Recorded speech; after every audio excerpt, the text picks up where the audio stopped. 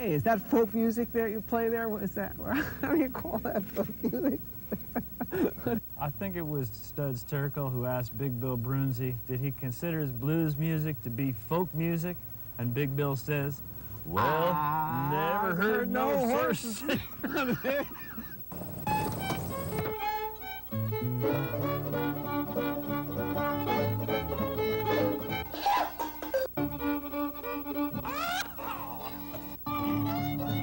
Ding shoo bob shooby doo doo booby doo dow.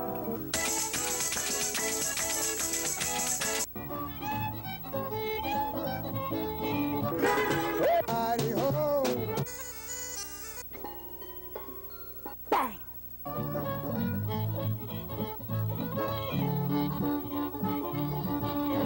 Hot dog!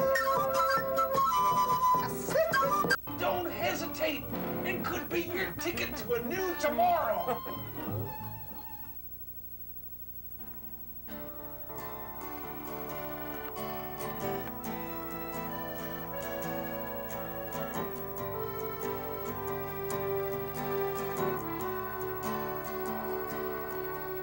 "17 years old,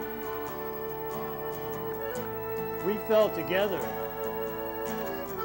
The unexpected slam of steel beams at a construction site. Unable to eat. I loved you so much, I became faint. My electric guitar strings, the trembling of phone wires as a train came near. By the river, I touched your bare arms as mosquitoes rose from the tall grass and water flowed around barges.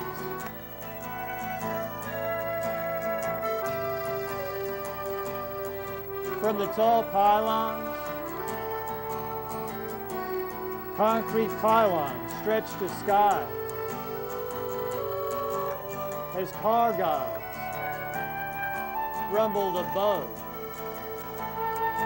the unexpected slam of steel beams at a construction site.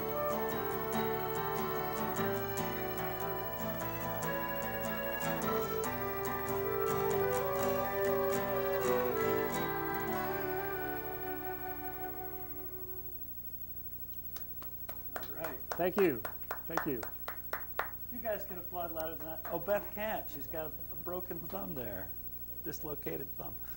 Well, here we are at Horses Sing None of It. My name is Ralph Litwin, and our guests today are Chuck Easter. Welcome to the show. Thank you. Laura Troy on flute. Welcome. And Greg Waltzer on keyboard, and I think you have something else you're going to play too. Accordion? Melodica. Different kind of accordion.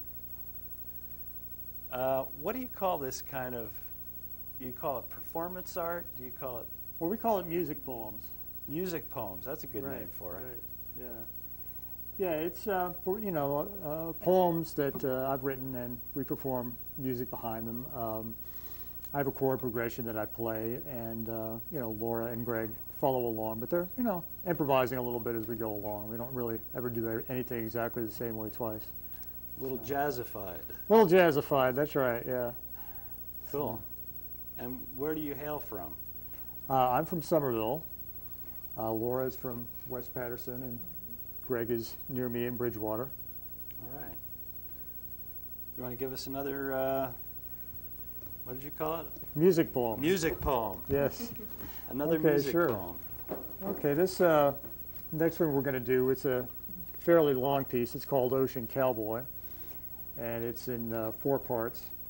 It's about a day I spent with my uncle and when I was a teenager. And I guess I'll just leave it at that and start in. So. Great. I remember this one. This is great. All right, good, good. And Greg is playing melodeon. Melodica. Melodica. I was close. Some people call it melodic. Suzuki calls it melodic. All right. I was closer than I thought I was. Okay.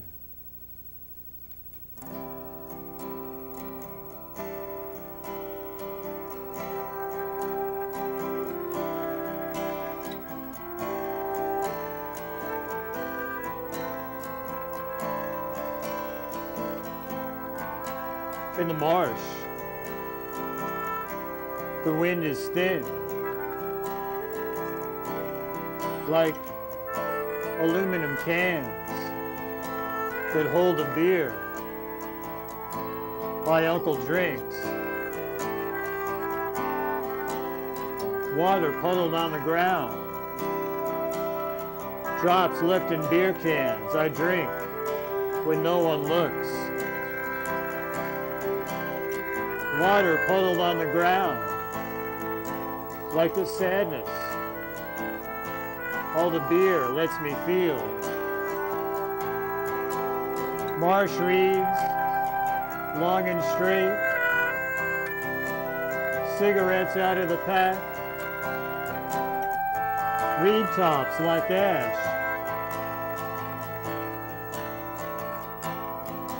Water puddled on the ground, lighter fluid from the thin silver case with the jumping fish. A light rain falls, the way I feel when I'm drunk. Lit cigarette burning my hand. Water puddled on the ground. Thin rain falling over me, like drops of beer from the aluminum cans my drunk uncle won't give me.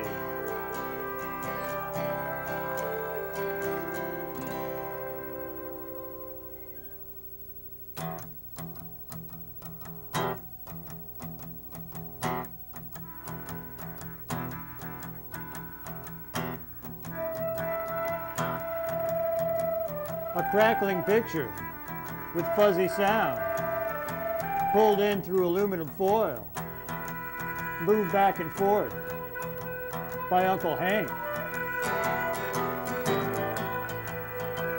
John Wayne pummels a soldier who disobeyed orders. A fort of beer cans on the coffee table, an ammunition mound of cigarettes. I'm no cowboy, no soldier. I fancy myself an Indian. Thin breeze in my hair, a peace pipe. I ask Uncle Hank for a cigarette. Smack the devil out of you, boy.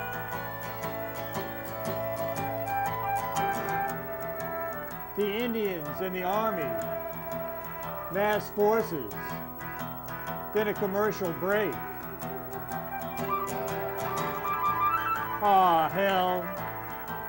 He takes a cigarette from the munitions pile, holds the flying fish lighter. I suck its flame, then blow smoke signals. The movie starts up. John Wayne makes peace with the Indians. Uncle Hank turns off the TV. The picture shrinks down to a single eye that watches us, then fades away. The screen blank. But our beer cans, our Marlboro munitions pile, our Fort Apache, still there.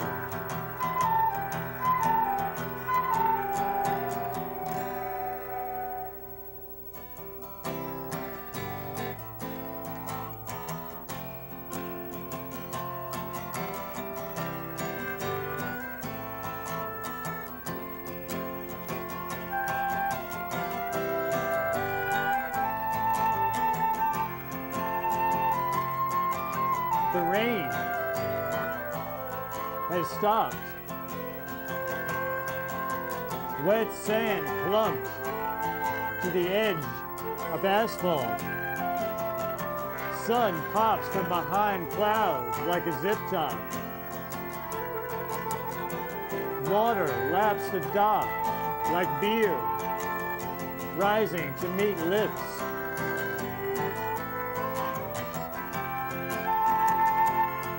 I step from dock to deck, turn the engine.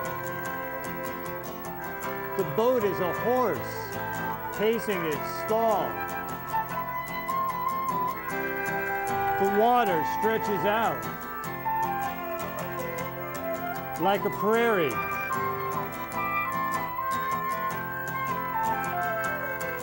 We ride the ocean, its waves, rolling buttes.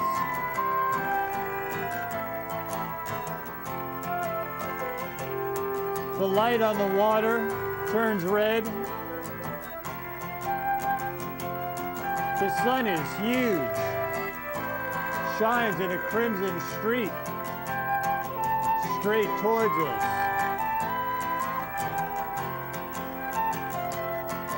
I get out on the bow, hold the bar like a saddle horn. Water drenches me. I want to let go of the separation between the ocean and me. Slide into the sunset red. I look at the sky, a purplish bruise. My horse bucks me. One more time. The water's stretched out like a dark prairie.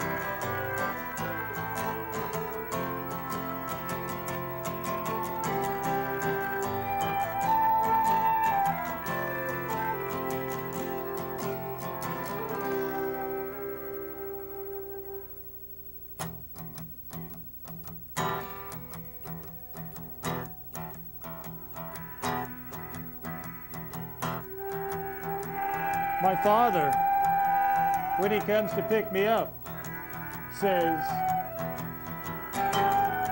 "Ever hear how many small boats get lost at night?"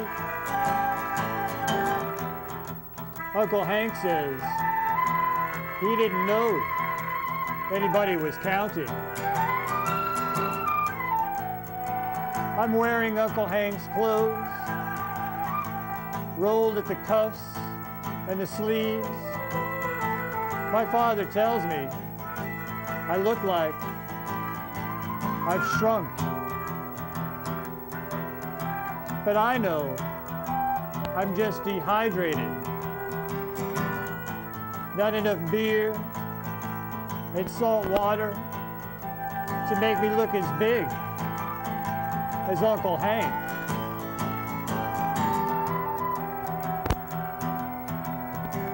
And I wonder,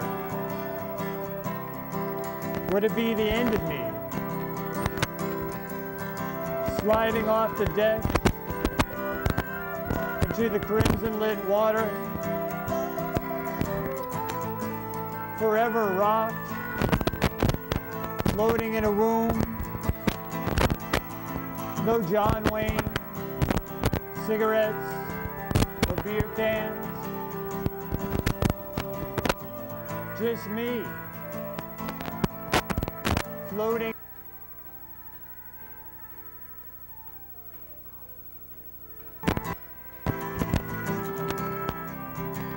An ocean cowboy,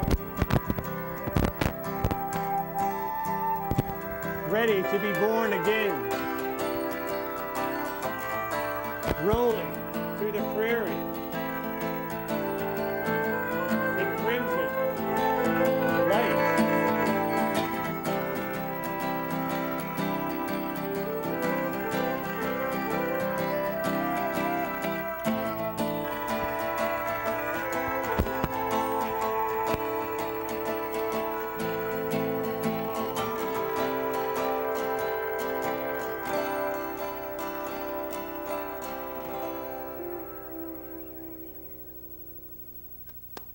Thank you. Right. Thank you. Cool. Thank you. And I think that is on this Yes, it is. recording, which folks can find out about. You have a website? Yes, it's www.chuckeaster.com. And our graphics man is on the ball, right on the money. He must have figured that out without my help. Right, I gave him my card, and he figured it out with that. All right, Dan. So folks can go to your website and find out where you're performing, I guess. Right, yes. And get on your email list, probably. Yes, yes, indeed. And find out about the recording. Right. Now, you mentioned that you're working on a new recording. We are, right. The next recording actually is going to be all instrumental, and it's relatively mellow music, intended for massage, but for any type of relaxation purpose. And you yourself will probably use it sometimes. That's right. You're a massage therapist. That's right, yes. I plan to use it as I massage my customers, that's right. You can make a double sale. That's possible. You know, in a bad economy, you can never be too careful. Like this music you're listening to? Well, I just happen to have it available for you. Very good. Well, I want to take care of a little piece of business. We have in the studio some visiting dignitaries with us today from WNTI. Beth and Jules are here in the studio audience observing and applauding. And they have a show on Friday mornings. WNTI is the voice of Centenary College at 91.9. And they have Friday mornings from 10 to noon, is that correct? That's right. So tune in if you're within their broadcast signal. They put on a great show. And in general, WNTI plays great music and non-commercial, listener-sponsored, free-form radio. It's a great radio station. All right. And I think they played some of your music on there. They did. I was very appreciative of that. Very good. What else you have for us, Chuck? Okay, well, I was thinking about a piece. This one is called Drawn to the Flame. And it's basically what it's about. This is a lot of the stuff I write actually has taken place when I was a teenager. This took place when I was, I guess about 16. And it's about a house that blew up in my neighborhood. And fortunately, nobody was in the house, so it's, don't get scared.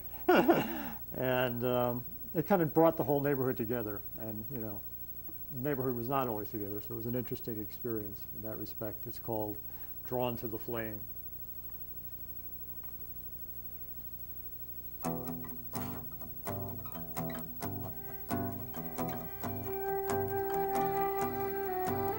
The bag for my newspapers, light, kids drawn in by supper, the adults from car to house, not seen. I too go in to eat my father's barbecued chicken,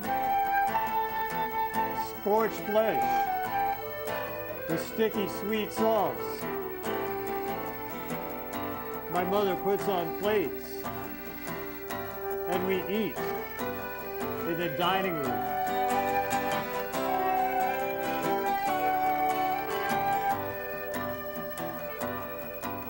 An explosion takes the floor beneath us, gasp for breath.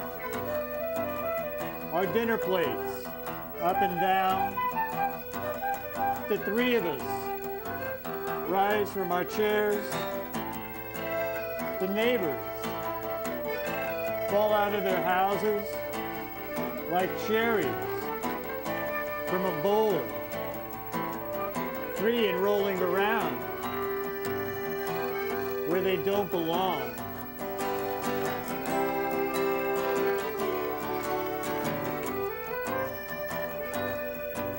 The sky is eaten by orange and smoke. The backdraft pulls us in the flames' direction as the siren sings. A beautiful house is on fire. the roof tossed aside like a bridal veil.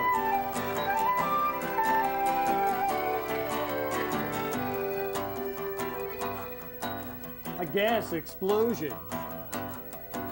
My God, the DeFazios have been burned alive. My mother's face, a look of horror. Mom, I say, the DeFazios are on vacation.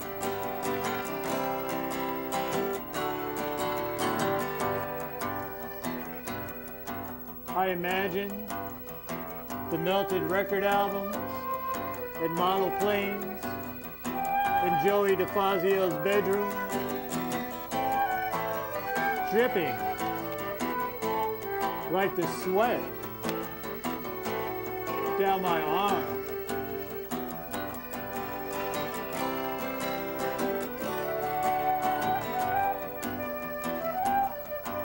The firemen set up the hydrant. Water comes out with such force, you can stand on top of the hose. The neighborhood men, filled with courage, axe down the garage door. Save the Cadillac. The firemen turn the water on the houses next door. Leave them dripping and wet, as if a thunderstorm had suddenly cleared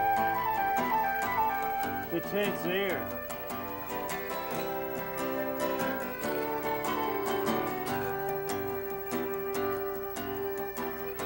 All my paper route customers drawn out of their houses by this beautiful woman's perfume. A spent lover, all her possessions, memories, consumed in flames. I love watching this house go. The feeling of heat between us, the feeling of our hearts beating on.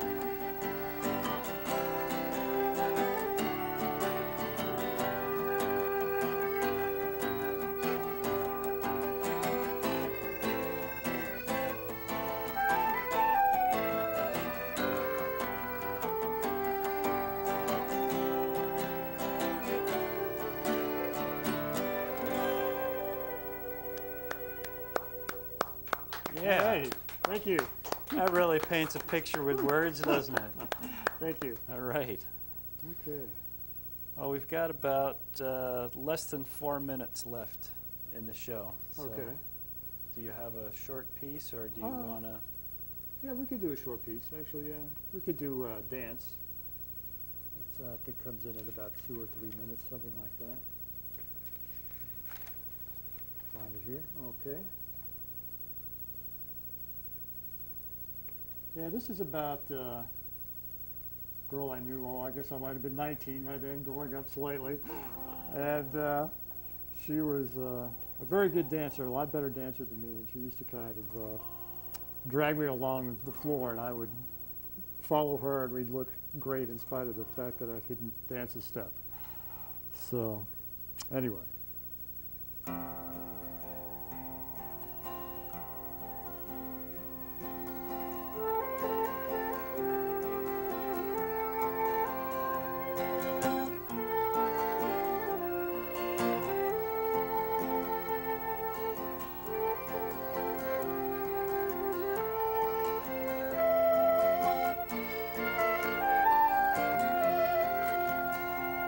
I followed her lead, as if I had known how to dance all along.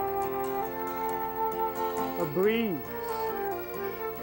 blows a feather through an open house. Her every motion fell through one point on her waist. The tiny key that opens a long diary.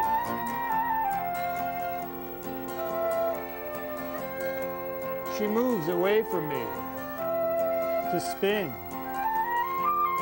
to tug at my fingers as a kite goes higher.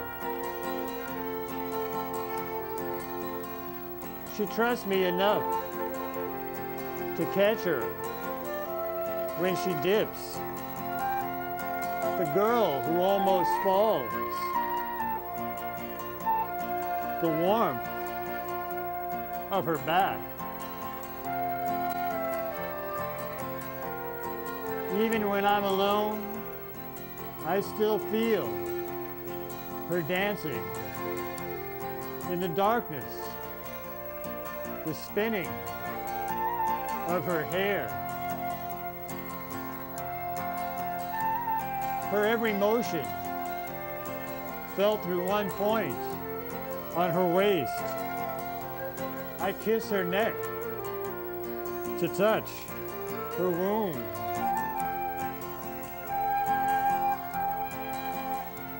On the purple flowers, a dragonfly lands, then flies away.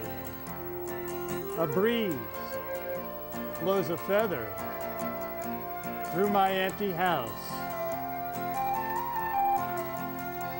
I followed you as if I had known how to dance all along. I'm lost without you, yet your motion is still here.